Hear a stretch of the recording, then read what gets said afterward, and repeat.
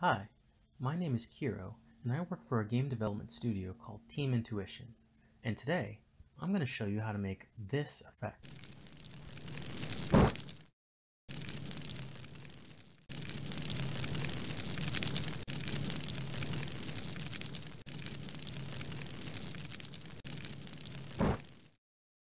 Before we begin, there are some things you should know. This tutorial uses the Unity 3D game engine, and you'll need version 2018.3, 2019.3, or newer. If you haven't already, I will walk you through starting a new project using the scriptable render pipeline and installing the visual effects graph. My intention is to keep this tutorial accessible to beginners. So let's get started. If you haven't already downloaded the Unity Hub, you can install it by going to this link, store.unity.com/download-NUO. Once on the page, click on the blue Start Here button, and be sure and read the conditions. There are certain cases you should be aware of. Unity Hub is a launcher for the projects you'll make in Unity. However, to get started, you'll need a license and you'll need to download a version of Unity into the Hub. To get a free Unity license, you can perform the following steps. To install the latest version of Unity directly from the Hub, you can click on the Installs tab, click the Add button, select the version of Unity that you want to download, then click on Next, and then click on Done. It may take some time to complete the download. Next, we'll create a project using the URP. A quick sidebar. The URP stands for Universal Render Pipeline and is Unity's way of allowing you greater scriptable control over graphics and visuals in your game. Rendering usually handles things like lighting, shadows, pixel colors, and is essential for seeing visuals on a screen. To create a project using the URP, go to the Projects tab, click on New, click on Universal Render Pipeline, name your project,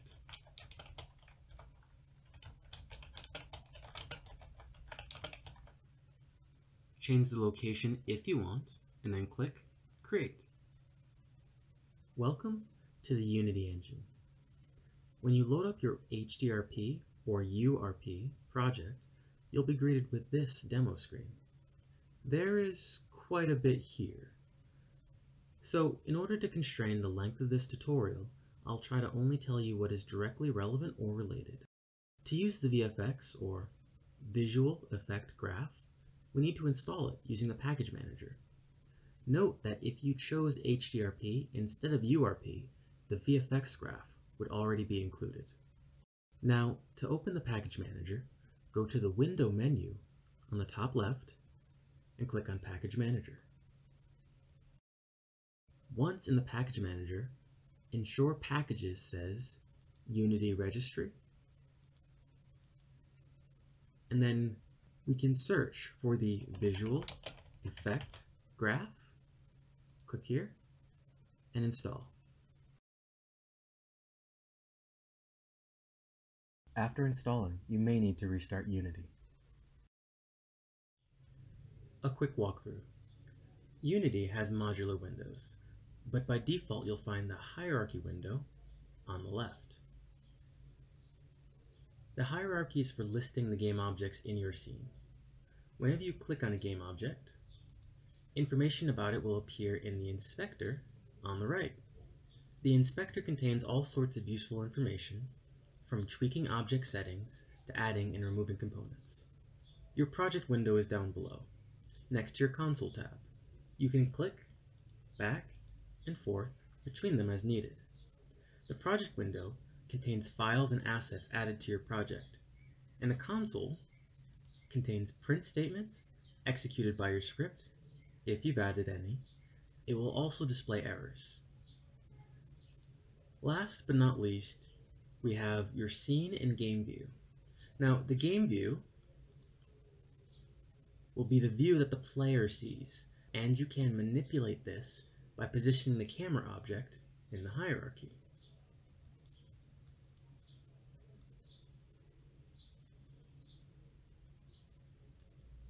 The scene view represents the entire world currently, what is both in and beyond the player's line of sight, and you can use it to position elements in your 2D or 3D world.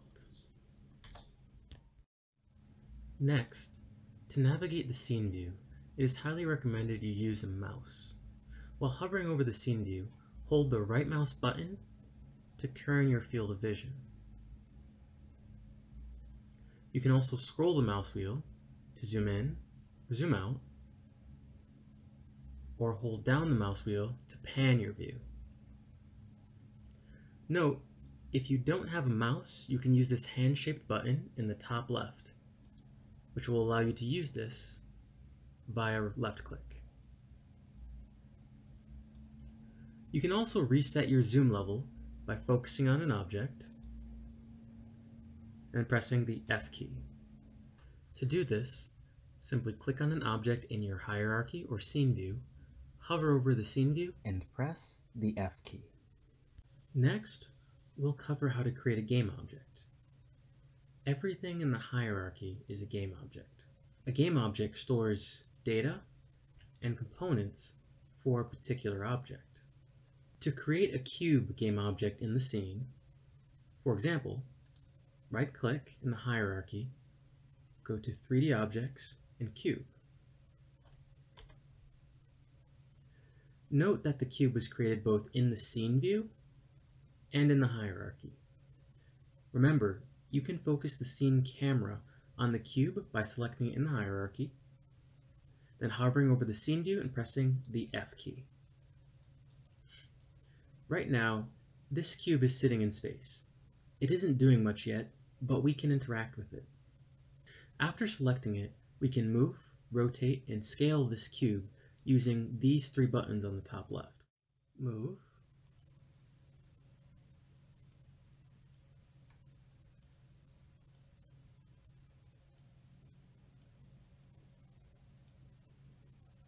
rotate,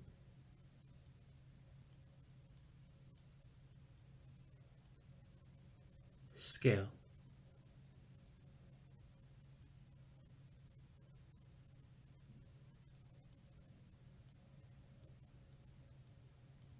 Control Z to undo.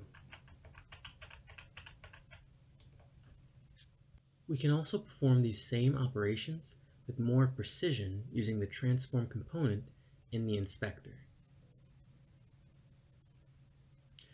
Each of these collapsible gray lines in the inspector represents a different component.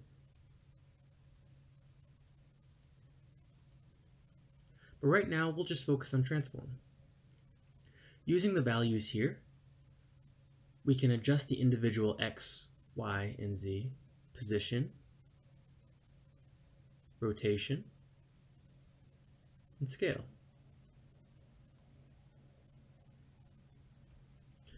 Right now, let's just make a long flat cube. We'll use this as our floor.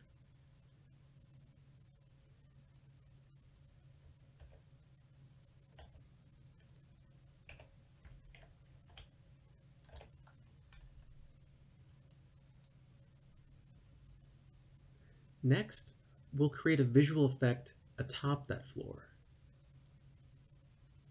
Right-click in the hierarchy, go to Visual Effects, and then Visual Effect.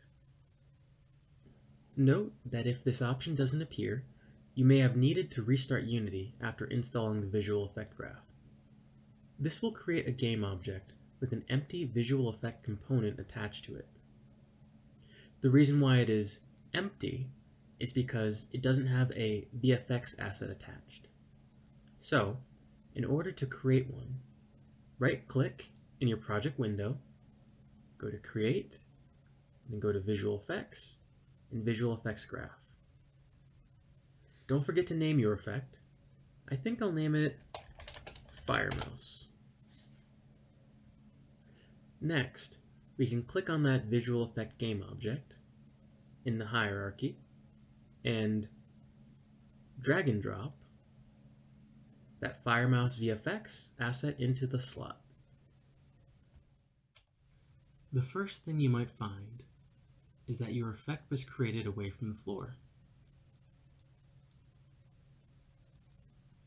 But that should be an easy thing to fix. Simply select the item and use the previous transform tool, which is this one, or the transform component to move it onto the floor.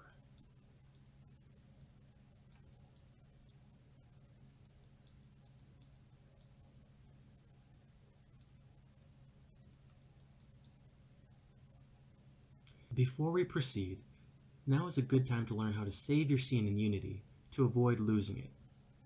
To save your scene, simply go to File, and then Save or Save As.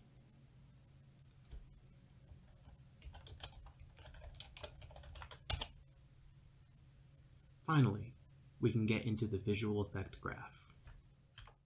Next, we'll cover how to create a game object. Everything in the hierarchy is a game object. A game object stores data and components for a particular object. To create a cube game object in the scene, for example, right-click in the hierarchy, go to 3D Objects and Cube. Note that the cube was created both in the scene view and in the hierarchy. Remember, you can focus the scene camera on the cube by selecting it in the hierarchy, then hovering over the scene view and pressing the F key. Right now, this cube is sitting in space. It isn't doing much yet, but we can interact with it. After selecting it, we can move, rotate, and scale this cube using these 3 buttons on the top left. Move,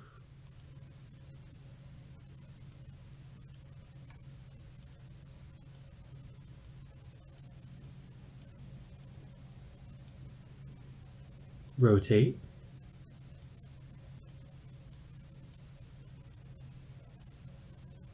scale.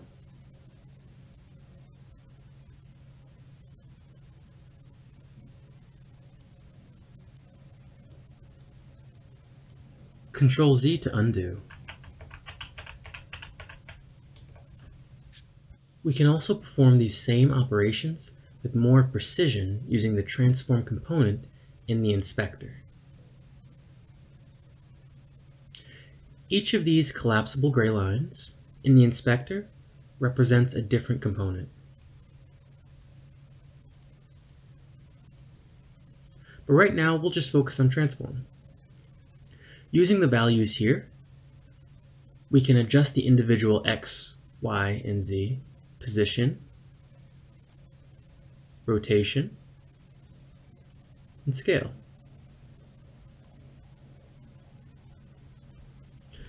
Right now, let's just make a long flat cube. We'll use this as our floor.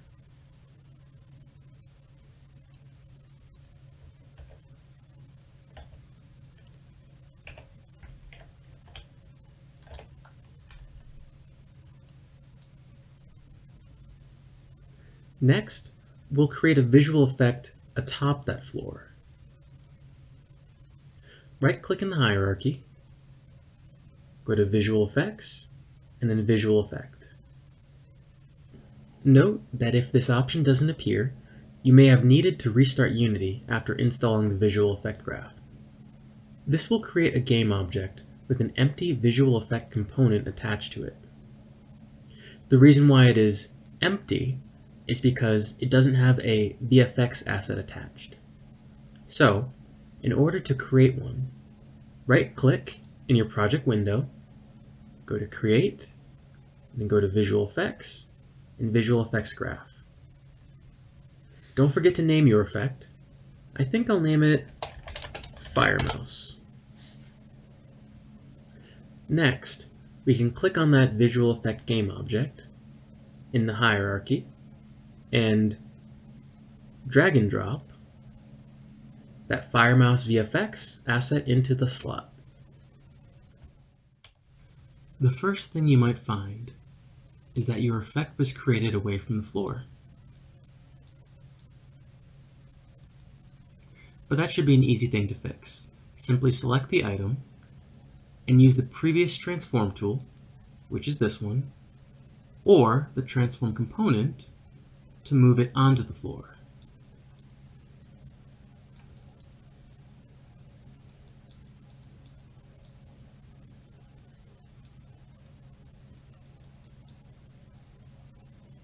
Before we proceed, now is a good time to learn how to save your scene in Unity to avoid losing it.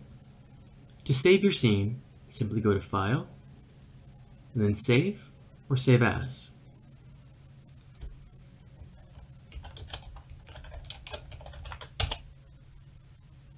Finally, we can get into the visual effect graph.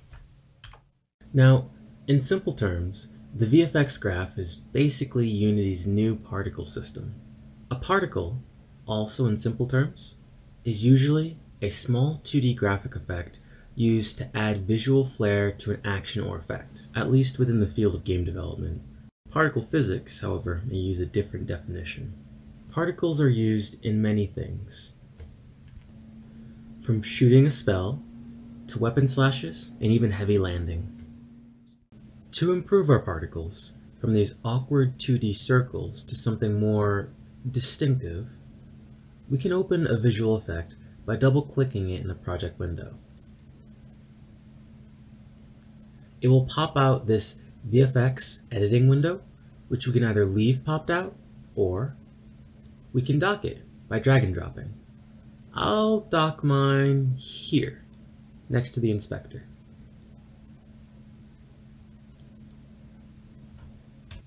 This editor window allows us to change the setting of a particular set of visual effects, from the image, speed, direction, color, velocity, lifetime, shape, and so much more. For example, this default system is spawning 16 particles per cycle in the spawn block. I can increase that value like this, 32, 100, or even 1000. But I have to ensure the maximum capacity in the initialized block is raised accordingly. Note the difference over here. Also, you'll note several blocks here. There are spawn, initialize, update, and output. The spawn block controls the spawn setting, including timing and rate of spawning. The initialize block controls start values for when the particle is first spawned. The update block allows for changing values every time the particle updates, and the output block determines some of the final settings, such as which direction the particle should face. Should it be billboarded, which means always facing the camera? You can change the particle image, and you can control whether the color should shift over the lifetime of the particle. Let's get started making this look like fire. Now, I'm not really one for build-up, so attached to this lecture, courtesy of Unity, you can find a link to a fire sprite sheet. Download and drag that into your project window to continue. Okay, so with your sprite sheet in your assets or project folder, you want to drag the texture onto the main texture slot of the output block. So drag this right here. The main texture is responsible for the default look of your particle. However, right now it's displaying the entire sprite sheet rather than a single flame or a quickly shifting animation, which is our goal here. To get it to display just a single flame, let's go over here and set the UV mode to Flipbook or Flipbook Blend. And let's set the flipbook size to match the number of rows in the image. I count, in the actual texture itself, 8 on the x-axis and 4 on the y-axis. So let's go 8 and 4. Now, it displays individual fire sprites, one per particle. Better. However, we still have to fix two things: the dark background and the lack of animation. To fix the dark background, we need to change the blending mode from alpha to additive. From alpha to additive. Which basically suggests that instead of blending the particle according to its transparency value, we draw the visible colors atop other colors in the scene, additively. These will remove the background. Excellent. Next, with these settings established to play the full animation, we need to add a flipbook player to the update block. Remember the update block. Now press the space bar and type in flipbook, enter, and it will add that, and voila. Although we're not quite done. We can play around with the specific settings for controlling timing and speed, but in general, 8 on the x-axis times 4 on the y-axis is 32, which means setting this number to 32 will play the entire animation at least once before the particle vanishes, though we may want a slower flame. As the artist here, that's up to your discretion.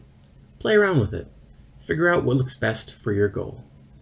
I think I'll go with 16 for now. Next, we'll refine the effect. Fire's main particle usually stays in the same zone, rather than floating upwards. So let's tweak some settings to enhance its verisimilitude, its similarity to the real thing. To tweak this, let's just go here and set the y-axis to 0. The set velocity random node basically allows you to add a random amount of velocity between two values or vectors to the particle when you first spawn it. Do you see how each flame goes out in a random direction? That's because it's drawing from this range of numbers to this range of numbers, and it generates a random value in between per particle. Next, what we'd like to do is get the flame to drop in world space rather than local. Right now, it's in local space, which means the particles move along with the game object. World space would mean that when the particles drop, they're actually left behind or in the wake of the game object. To change this effect to world space, let's go to the initialize block over here and toggle world. Click over here, press the space bar, set, position, down, pick this one, and then from here, we'll need a few other things. First off, we need a vector 3, which will produce a 0, 0, 0 vector, and then we want to change the space from local to world. Right now, this L right here denotes that this vector, the 0 vector, is in local space. So when we change it to world space using this node and output it, it will determine where the fire is. And so now, magically, oops, wrong item, it will leave fire in its wake as we move it.